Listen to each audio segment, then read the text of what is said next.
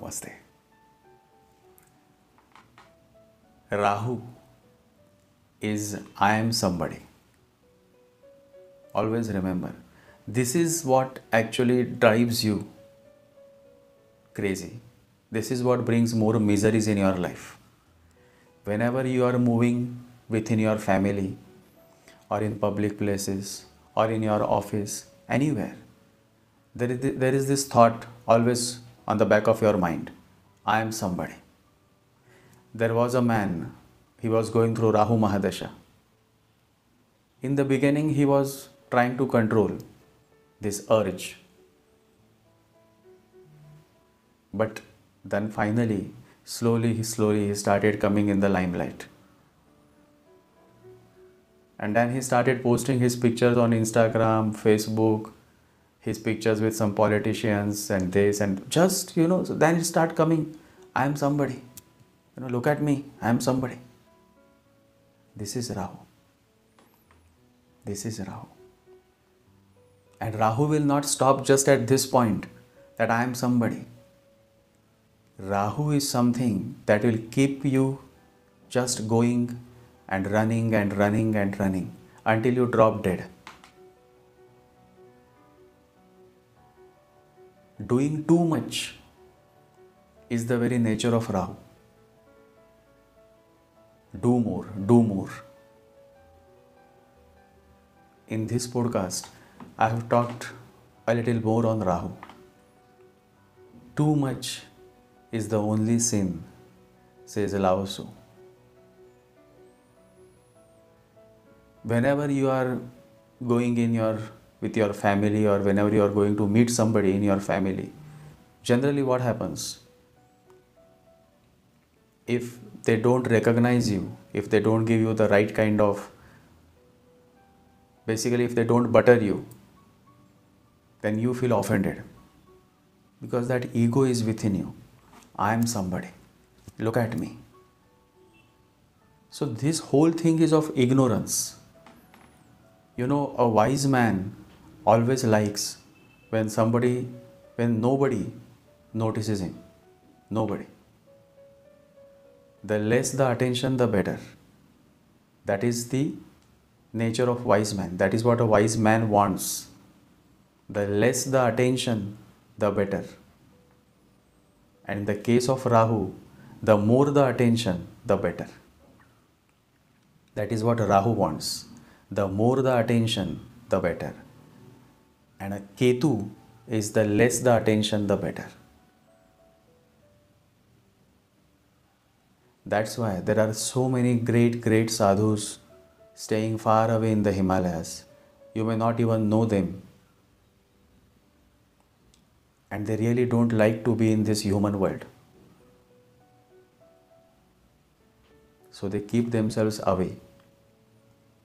Whereas a Rahuish person wants to kind of shine and show everybody that I am somebody.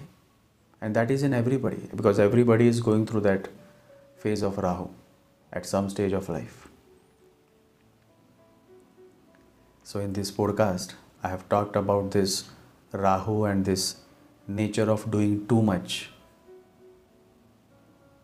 Now on this podcast or on this channel also, some people mention that you please talk directly about astrology. This house, this planet in that house, then what happens? But that is not astrology. That is just parroting. And those who are seeking that kind of astrology will eventually end up with nothing. Absolutely nothing. The real astrology is when there is an essence of spirituality in it. There is an essence of philosophy in it. But YouTube is a big forum. Millions of people come. Everybody doesn't have that kind of understanding. And so all they do is to either write offending comments, and through their comments they show themselves their level of understanding. They become naked through their comments. That's why whenever you comment, be careful, because your comment tells what kind of person you are. So there is more on this subject that I have discussed. So let's begin.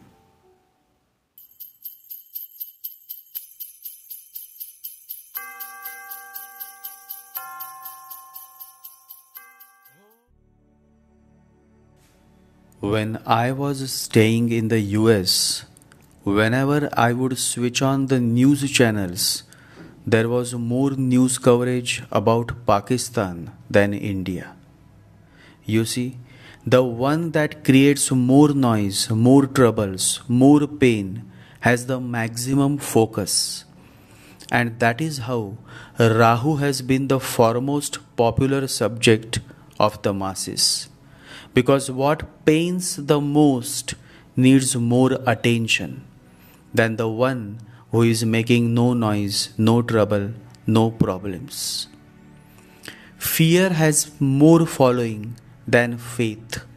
Fear sells faster than faith.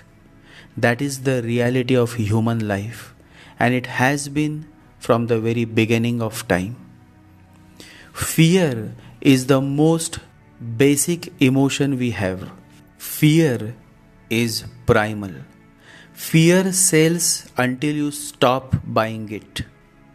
Rahu is that fear. And so Rahu is the most in-demand entity of all planets that you have in your birth chart. On a deeper level, it is the Rahu-Ketu axis that has much to say than that of the rest of the planets. You may have the best Raja Yogas and just a malefic touch of Rahu or Ketu and all the so-called Raj Yogas evaporate. Somebody asked, how come Rahu becomes so important, so decisive, so powerful in deciding the course of life? For that, you have to understand Rahu. And to understand, you have to go beyond the mind. As long as you are following your mind, you may talk, you may read, millions and millions of astrology books you may read, and yet you never would self-realize what a Rahu is all about. Do not listen to the voice of the mind. Listen to the voice of the heart. The mind wavers, the heart does not. The mind is the home of doubts, reasoning, and theories. The heart, when purified, becomes the dwelling of the beloved. Rid your heart of low desires, malice, selfishness, and God will manifest in you as your true self, says Avatar Meher Baba. A Rahuish man or woman never understands this. They become the mind, they follow their mind, and it is this mind that leads them to many miseries, problems, and troubles. And yet they never realize until the last moment of their life. They simply keep following their mind, and the mind never lets them rest in peace. You know why? Because the nature of the mind is in itself of being restless. The more you follow your mind, the more you become restless. But ignorance never lets you realize this truth. And this ignorance is Rahu. Rahu is that smoke which never lets you see through the heart, but always compels you to see through the mind. And that is where you go on missing the many wonderful truths of life. Why Rahu becomes so important in the affairs of human beings? Your existence, your birth in this human form is because of Rahu. This Rahu is your desire. You are born in human form to satisfy your desires. Desire is what brings you back in the physical form. And so it is not Jupiter, not Venus, not Moon, not Mars, not Saturn, but solely Rahu that leads you to human birth. This human birth then goes on satisfying the many desires, unfinished businesses. So Rahu is the one who drives every human being towards satisfying the desires that simply never end. And so Rahu desires become the enemy of your self-growth.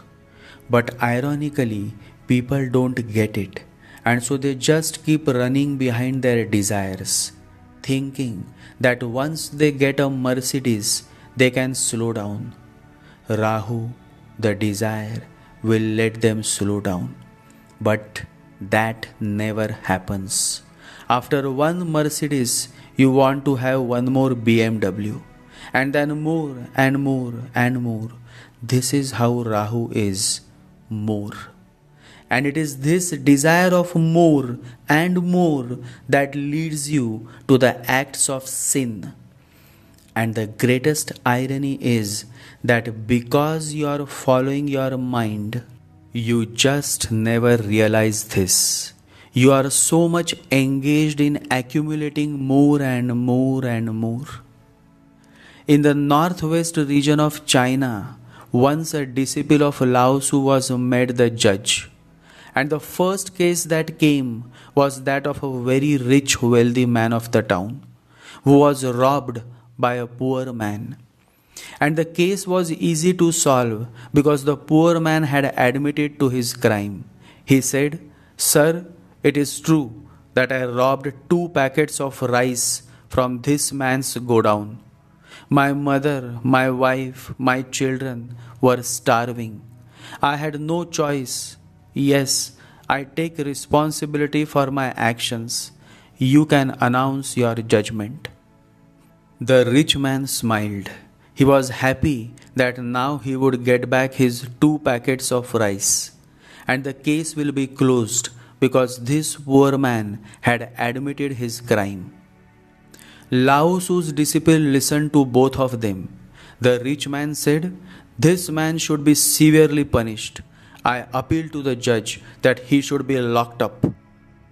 And Lao Tzu's disciple announced his judgment. He said, "Lock up this rich man.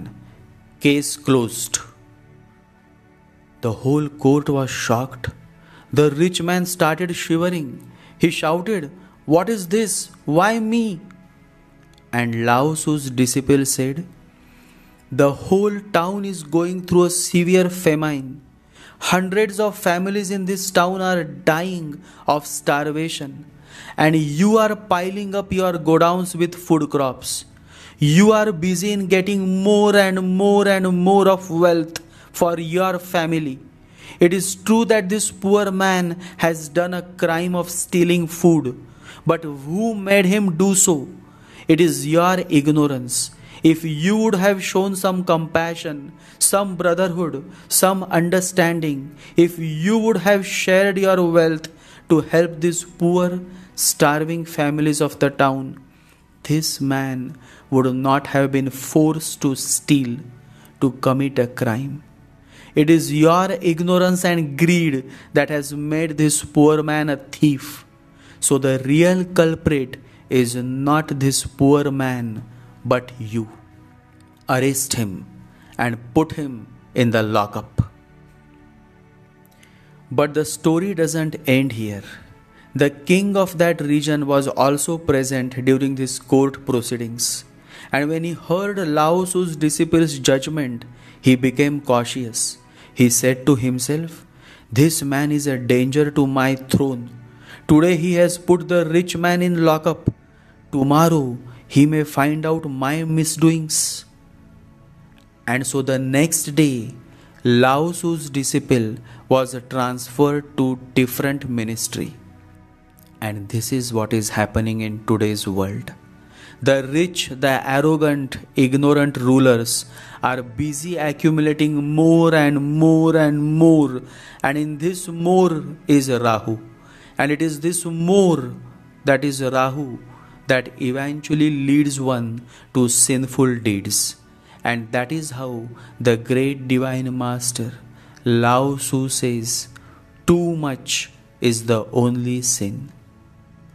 Rahu is doing too much, and it is this too much that makes your life more miserable, more difficult than otherwise. Fifth house Rahu, too much of romance, too many love affairs, so much so that there are men and women who simply forget that there is something called marriage.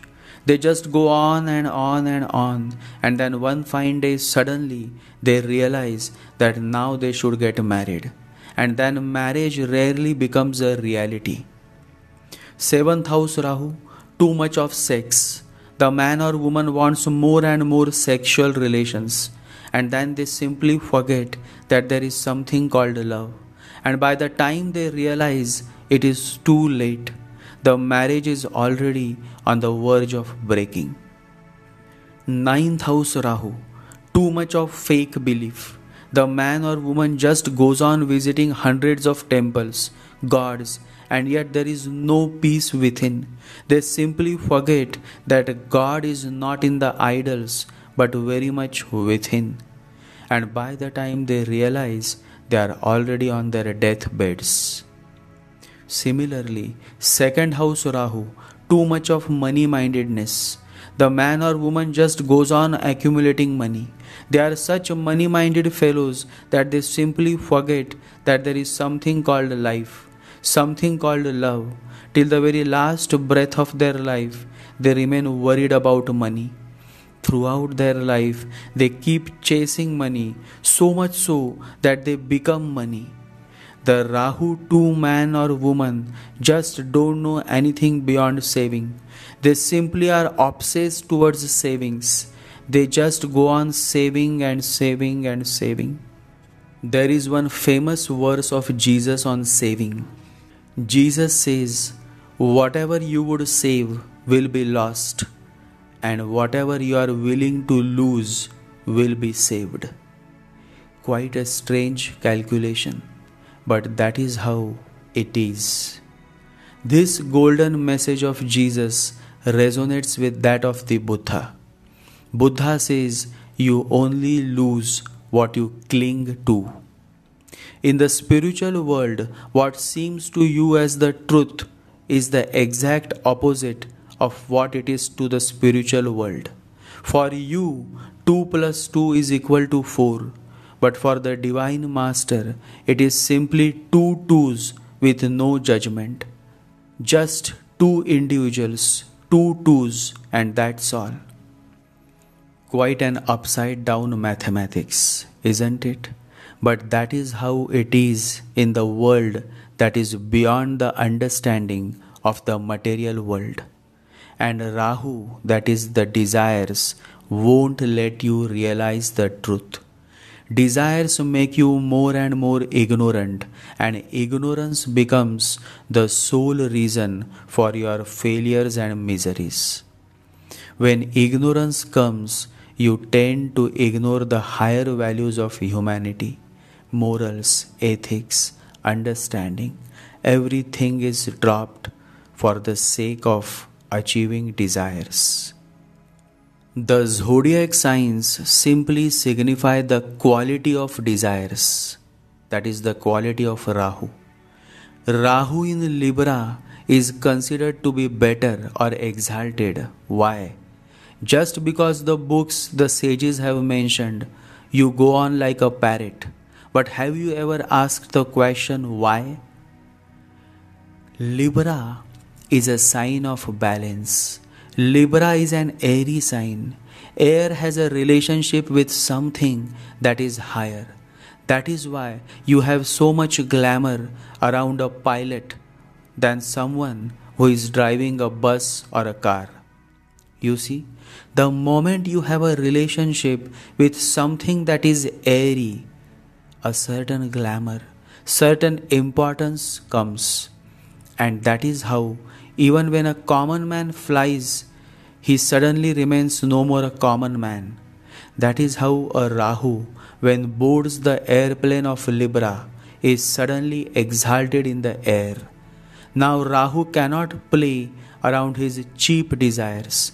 He should remember where he is. Now something of higher nature has to be desired. And that is how a man with higher desires is seen with a Libra Rahu, and one with lower desires is seen with an Aries Rahu. Rahu brings so much ignorance to you that you start taking life seriously, as if this is the only life that you have. And with the Western culture hovering over the East, people in Asia also have started believing that there is only one life. And so, as the West is always rushing to do everything as soon as possible, the East also has been rushing to do everything as soon as possible, because there is only one life. But this belief is not the truth, and the ancient civilization of the East was perfectly aware of the fact that the soul goes through many births and rebirths.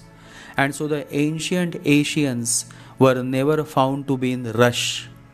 It is only after the Western influence and globalization that now do more has become the mantra of this age. And that is how Rahu has become the leader of this age. In Western astrology, Rahu is called the north node of the moon, that is the mind. And that is how, as long as you continue to follow your mind, you never would be able to get out of the prison, for it is your mind which is the hardest prison to escape. As long as you are ruled by the mind, you are ruled by the dark shadow of desires and obsessions called Rahu. The hardest prison to escape is your mind. Whenever Rahu is close to your ascendant, such a man or woman is Rahuish by nature. The inclination of such a person is more towards Rahu, extrovert by nature. Such a person is always thinking and thinking and thinking. If you look into their mind, it is filled with millions of thoughts, and all those thoughts are either of the past or of the future. The mind is rarely focused in the present moment, and that is how people miss many opportunities to grow, because it is only when you are here and now, in this now moment, that you can be 100% attentive. And it is only when you are 100% attentive that success is guaranteed. The key is to be in the present moment, to be here now. When you are here and now, not jumping ahead, the miracle has happened. To be in the moment is the miracle. And so I appeal to all my close followers and listeners that if you are more of Rahu and less of Ketu, and you are going through many troubles and miseries, then just try to be here now. And that's what meditation is all about. To meditate is to be here now. Yoga can become very meaningful and significant for the modern mind because yoga can save. It can teach you again how to be here now, how to forget the past and how to forget the future, and how to remain in the present moment with such intensity that this moment becomes timeless. The very moment becomes eternity. Meditation helps you to stay in the present moment. It helps you to realize that past is no more and the future is not yet. All you have is the present moment. Learn to live the moment. Learn to realize the beauty of isness.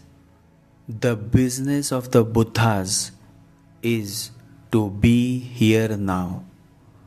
A single business bringing people to isness, to here and now. For every man who is an extrovert, meaning Rahuish, for every man or woman who is following the mind, for every man and woman who has become a slave of their mind, this is what your business also should be, to be here and now. Isness should become the business of all men and women who are longing for real growth. The way to real growth is to become more human and more tolerant. Focus within. Let the Rahuish attitude and the nature of constantly looking on the outside for finding happiness fade away, and let the real happiness, the real growth begin within you. That is my only prayer for all my close followers and listeners. Happiness is your nature. It is not wrong to seek happiness. What is wrong is to seek it on the outside when it is inside. Look within, meditate. It may take millions of lives to overcome the mind, the desires. But always remember, every long journey begins with a small step. Let the journey towards the self begin. Turn inwards, look within. Meditate every day, chant every day. Om Gam Ganapataye Namaha. Om Gam Ganapataye Namaha. Om Gam Ganapataye Namaha. Jai Sri Ganesha, Jai Guru.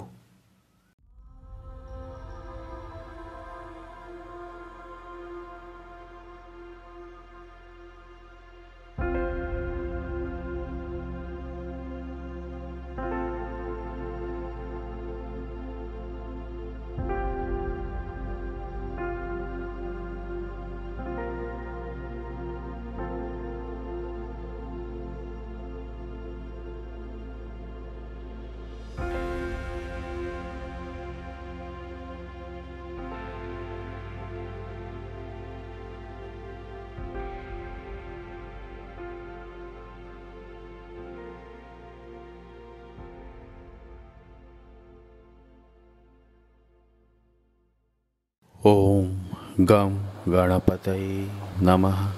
Om Gam Ganapataye Namaha. Om Gam Ganapataye Namaha.